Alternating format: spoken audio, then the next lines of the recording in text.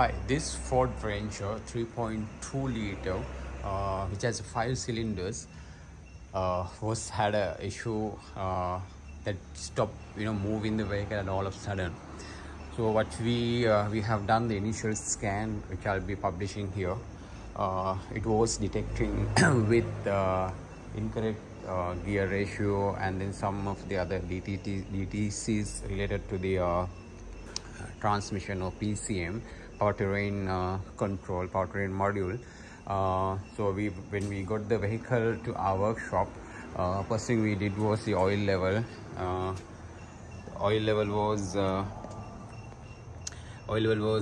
we were able to recover only 1.5 liters of the transmission oil, and we were suspecting it was a leak or being contaminated, and also the oil was being very contaminated, and we were initial suspect was the oil seal here.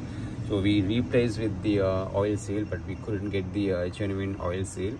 So we got the local market genuine oil seal, as well as there is a sleeve inside. It's been damaged, so we couldn't find that as well. So we have fabricated the sleeve with the help of the lathe guys, and then insert it here. So in my videos I will show you while I'm just explaining this. And we use the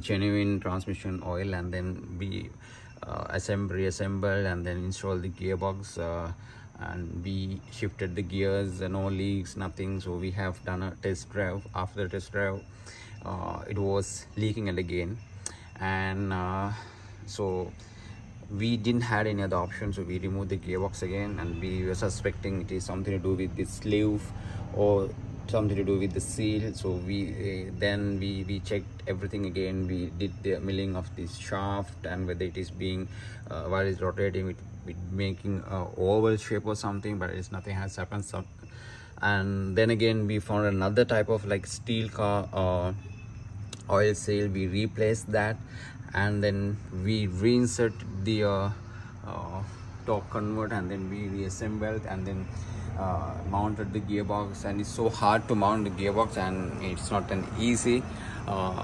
Then again we did the usual routine checkup with the gear shifting, and then with the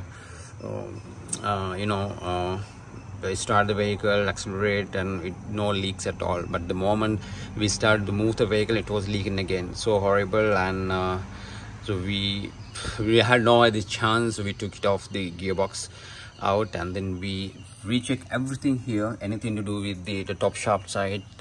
We pressurized, and then it didn't help at all. So then we realized we noticed that something has to be done with the torque converter, and we have seen these marks even in the past, and we thought it's a shape of it, or it probably having any sort of other torque converter as well. Even if you look at this is torque converter of Nissan Navara, that also have some sort of a patch. We fabricated type of coupling and then hose to pressure this up, and we did pressure with the help of air, and it couldn't trigger out any bubbles or any leak. Then after we refabricated the same the gadget here, and then pressure with the N2, the nitrogen, and then we realized there is a bubbles up from here. One of the let me take this off. Is somewhere here where we have marked, and it is leaking definitely somewhere from here. So it proved that the marks were in these marks, also proof that the leak been there for some times, and it probably a very minor leak, and then the hole or the crack must have been expanded to spread oil across. So what happens is when the torque converter spin, the leaks pops from here and then goes around and then throw out from here. So this is what we experience. And repairing this is an hectic work. It can be done or cannot be done. We haven't done that, but I'm still looking for another torque convert if we don't get it, but we need to give a try of repairing this, and it is not an easy work to do. We have to, you know, remove all these rivets and then find the crack, weld it, and then it's not that, you know, we revert, but we have to align this, and it's not an easy work to do. But however, this is something first time we experience a crack of torque converter, and that also identified in Ford. So we are being, you know, repairing the Navaras, like number of Navaras being repaired, the gearbox, but nothing has been, you know, found, something like that.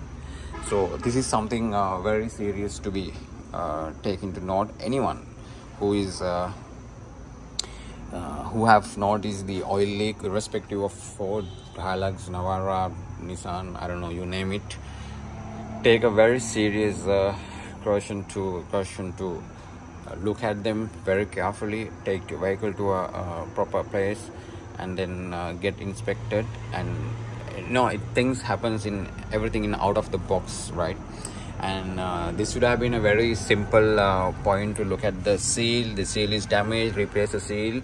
And even we do the same thing. We did the same thing until we realized into a real situation.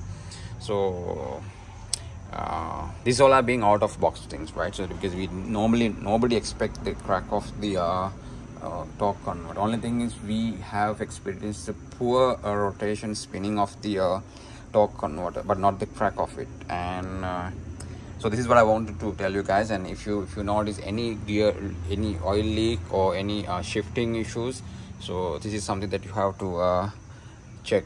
Luckily nothing has happened to the gearbox by draining the oil, so it's still the clutch discs are in very original states, and the owner is very lucky, the poor guy is very lucky to remain everything is original, but the torque converter being cracked.